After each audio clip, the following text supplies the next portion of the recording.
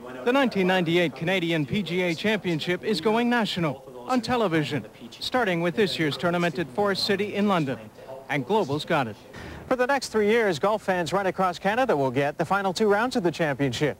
This year on Saturday, August 22nd and Sunday, August 23rd.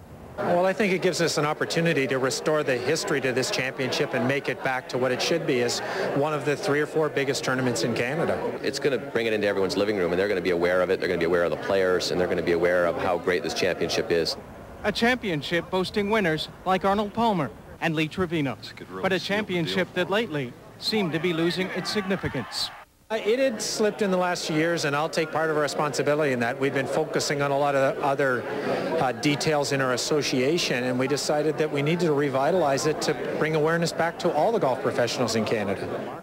A new generation of golf professionals, one that's growing, but not quite quick enough. As we all know, there's sort of a shortage of that right now, so we're looking really to make this a big championship that would help guys. The Mike Weirs of the world, like last year, he was runner-up in this conference, and this tournament went right on to the PGA Tour, so it can do nothing but help. Obviously, that's our goal, and that's what we've been striving for, is to help develop more great Canadian players.